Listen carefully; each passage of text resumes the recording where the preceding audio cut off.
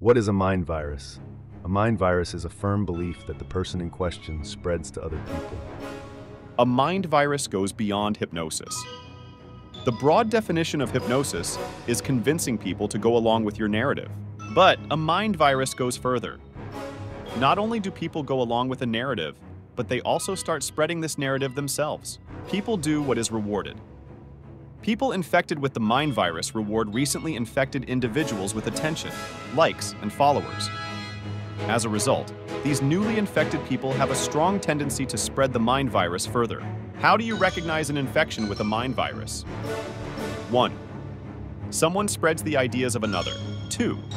This person encourages others to think for themselves and do their own research. These are the suggestions that ensure someone comes into contact with the mind virus even more frequently.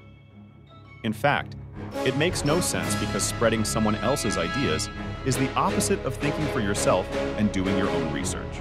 3. This person uses fallacies and has no rebuttal to good arguments that clearly show the spread ideas are nonsense. 4. People refuse to have skin in the game. That means they refuse to accept any consequences in case they are spreading nonsense. They refuse to put their money where their mouth is. 5. The person increasingly isolates themselves from people who are resistant to the mind virus.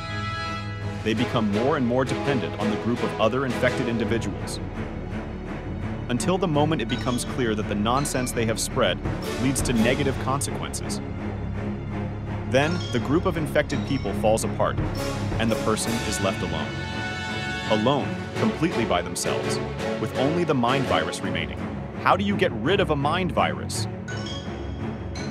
If you often spread someone else's ideas, have no good arguments for them, and refuse to accept consequences if you are wrong, then seek out people who disagree with you.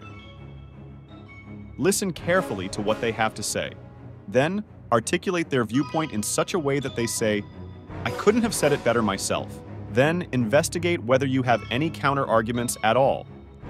If you do, ask your opponents what they think of your counter-arguments. Finally, propose a bet between you and your opponents so that you can discover what your brain thinks of your own stance through a study with financial consequences.